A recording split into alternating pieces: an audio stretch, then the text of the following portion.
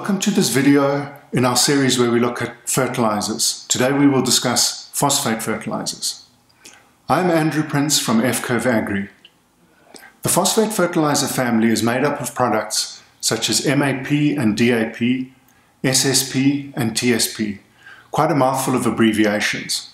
We'll look at what these products contain in a bit more detail later on. What we can say is that they all come from phosphate rock, which is a product that is mined in various locations around the world. Phosphate rock is then reacted with an acid, usually sulfuric acid, to free up the insoluble phosphates, which is then processed into a fertilizer. In sub-Saharan Africa, the primary phosphate product is MAP, whereas around the world DAP is much more common. We will focus on MAP and DAP as our proxy for phosphate fertilizers in general. In this video, we're going to look at a number of aspects that are key to pricing to help you understand how the phosphate fertilizer markets work. Firstly, the global supply-demand balance, as with any commodity, is key. Oversupply or undersupply has a major impact on price direction. We'll look at the production processes and the raw materials. The cost of raw materials is obviously the primary makeup of the production cost. And then we'll look at some of the major producers and the trade flows of product where it is produced in surplus to regions where it is in deficit. And then finally, we'll look at the trends that impact phosphates around the world and how those impact on prices. Just a reminder to look at our other videos which discuss nitrogen and potassium, as well as our introduction to fertilizers in general, and a detailed overview of the sub-Saharan fertilizer industry. We would also love to hear from you with any questions that you may have, or just to get your feedback on these videos or any other topics that you'd like to hear from. As has been mentioned, the starting point for all phosphates is phosphate rock. It is a mined product that is typically reacted with an acid to free up the phosphate. The lowest analysis commodity phosphate product is SSP, or single superphosphate, which has a phosphate content of around 19%. P2O5. Phosphate content is typically measured in P2O5, which is the chemical analysis for the phosphate molecule. Triple superphosphate is a higher analysis single nutrient phosphate product. It has a P2O5 content of 46%. Both of these products are produced directly from rock which is reacted with acids. SSP coming from rock reacted with sulfuric acid, and TSP coming from phosphate rock reacted with phosphoric acid. Most phosphate rock is converted into phosphoric acid, which is an intermediate that is then further transformed into either industrial or food products, as well as fertilizers such as MAP and DAP. The A in MAP and DAP is ammonium, which comes from ammonia.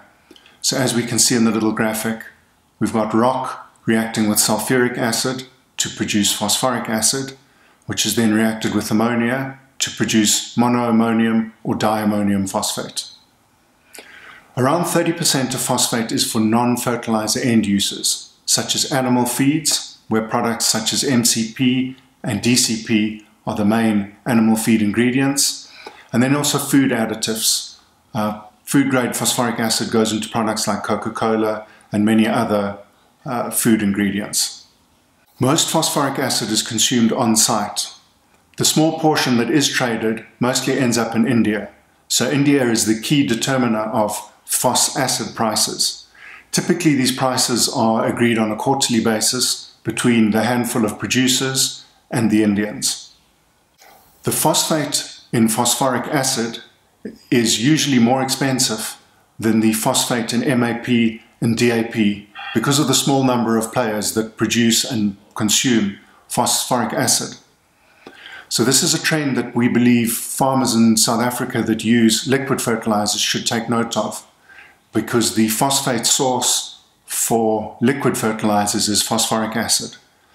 The phosphate in MAP and DAP, the dry phosphate products, is cheaper on a unit of phosphate than phosphoric acid.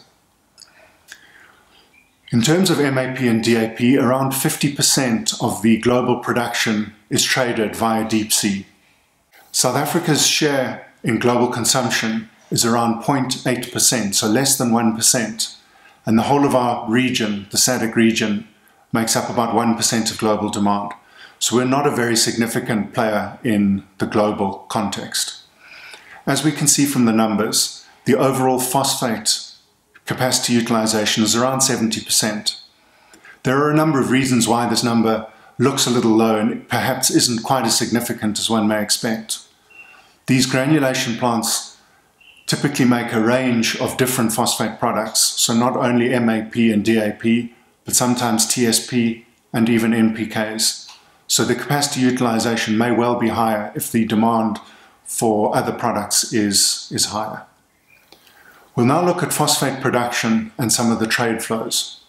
On this global map, I've highlighted the phosphate capacity across the major regions.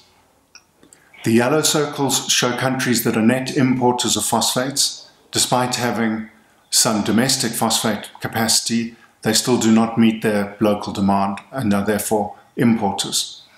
The blue circles represent those producers who are exporters, i.e. they produce a surplus of phosphates above their local demand. As with most fertilizers, the vast majority of phosphate producers are integrated into their raw material. The big exception to this is India, which has no phosphate deposits and therefore imports all of the phosphate raw materials. They import phos rock as well as phos acid and produce the finished fertilizers in their local plants. The Indians play quite a big role in the determination of phosphate prices because of this. In the East Asian region, China has a massive phosphate production base, but the neighboring countries such as South Korea and Japan do not and are therefore reliant on imports, which makes the overall region a net importing region. The big exporters, as with many fertilizers, are the North Africans, and here we're talking about the Moroccans and the Tunisians particularly, the Russians, and the Middle East has emerged in recent years as a big player in phosphates. The main Middle Eastern producers are the Jordanians, Israelis, and the Saudis. There has been increasing environmental focus on phos rock and the mining thereof. For example, the USA used to have a very large phosphate industry in the south, in Louisiana and Florida. But environmental concerns around the mining of those phosphates, particularly as they are found in wetland areas, has resulted in the Environmental Protection Agency in America basically banning all new mining licenses for phosphates. So what we see happening is the existing mines are gradually being exhausted and not replaced with new mines. So America has become a significant importer of phosphates in recent years, and this trend will grow. We've also seen American major fertilizer companies investing in phosphate operations elsewhere. For example, Mosaic buying a share in one of the Ma'aden projects in Saudi Arabia. Other factors to consider in the phosphate sector are concerns over heavy metals and radioactive content. Most phosphate rock deposits are sedimentary in nature and were formed over millions of years from marine life deposits. A number of markets have become very strict on heavy metals content in recent years, and this has had an impact on which producers of phosphate rock supply those markets. It's also resulted in the development of technologies to remove the heavy metals at source. Again, this is a flag that impacts costs and therefore prices. Here we have an example of a new project which has been built in Saudi Arabia. The production economics of any commodity are always a key price determinant. If the international price stays below the production cost for a producer, i.e. the producer makes a loss, then we can expect that producer to consider shutting his plant if that loss making is sustained. On the other hand, if the price of phosphates stays well above the production cost of most of the producers, then we have investment in new capacity as producers look to take advantage of the positive margins on their production. This is especially relevant in the case of phosphates, where the number of production sites is fewer than urea, for example. With the concentration of production in fewer countries, the balance of supply and demand, or the responsiveness of the market, can be limited. So we tend to see some sustained swings in pricing as a result. Looking at the Marden project in more detail, we see that this is a fully integrated site, which means it has its own ammonia and sulfuric acid production on site, as well as the mining of phosphate rock at a mine in the interior of Saudi Arabia. And then at its production site, they make phosphoric acid and then the finished products such as MAP and DAP. This facility is interesting in that it has its own state-of-the-art rail network connecting the phosphate rock mine and the production site, which is at the port. And the port facility has its own storage and ship loading, as well as dedicated jetties for ships. An interesting feature of this infrastructure is that the ship loading conveyor belt is able to load a large ship faster than the ship can discharge its ballast. So in theory, they can load a ship so fast that it would sink. Looking at the project in more detail, we see that it has around 1.2 million tons of ammonia, which is a very substantial ammonia plant, 4.5 million tons of sulfuric acid, and ultimately produces 3 million tons of DAP and or MAP. The capital cost of this project was around $8 billion, which includes the rock beneficiation plant. The construction of the overall project took around 5 years. We can see that the cash cost of production is around $200, which is well below the current DAP price in Q3 of 2021, which is $600. We must bear in mind, of course, that the project needs a payback. So when we look at the break-even calculation, we see that the payback would be around 7 years, and this project would return an IRR in excess of 20%. In this picture, we see a snapshot of one of the drag lines operating at the phosphate rock mine in central Saudi Arabia. It just gives an indication of the sheer scale of this operation. This is a basic requirement to achieve low-cost production.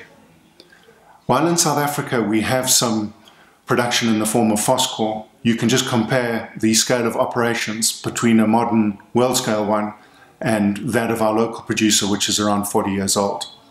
The world-scale plants, understandably, are a more economic source of supply in terms of cost. In this table, we have summarized the major price drivers for phosphates. As with all commodities, the factors that influence phosphate fertilizer prices can be grouped into either supply-side drivers or demand-side drivers. Some of the factors are more local in nature, and the time frame over which these factors may affect the market can also be short-term in nature or longer-term.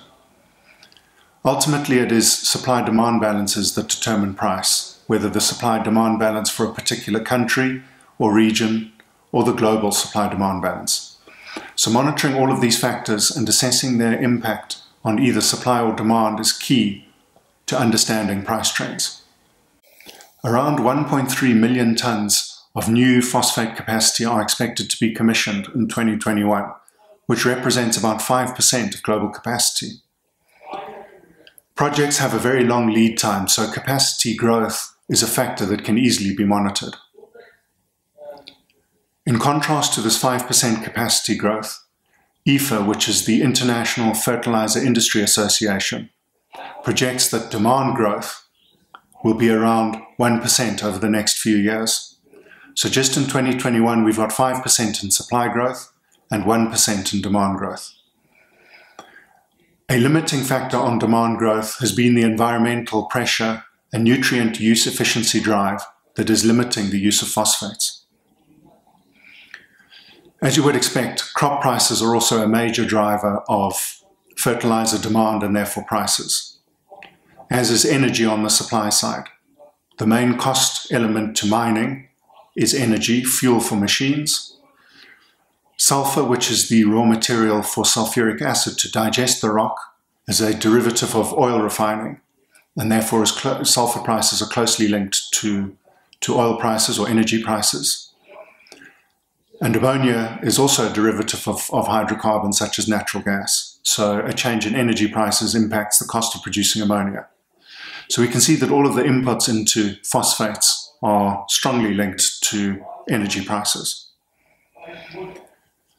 As with all commodities that are shipped via ocean-going vessels, the cost of shipping has increased in significance in the last 18 months. To give an indication, a vessel from the Middle East, which is where the Marden plant is located, sailing to South Africa, has seen its cost treble from around $20 a ton in 2019 to close to $60 in late 2021. So that wraps up our overview on phosphate fertilizers. To recap the key points, the cost of production is driven by the scale of the production plant and the cost of its raw materials. Non-integrated producers are particularly vulnerable to rising transport costs. Energy costs are a significant cost driver for phosphate production, especially in the cost of mining rock. Global trade takes place to meet demand in regions that are unable to produce their own phosphates by importing product from regions with a surplus of phosphates.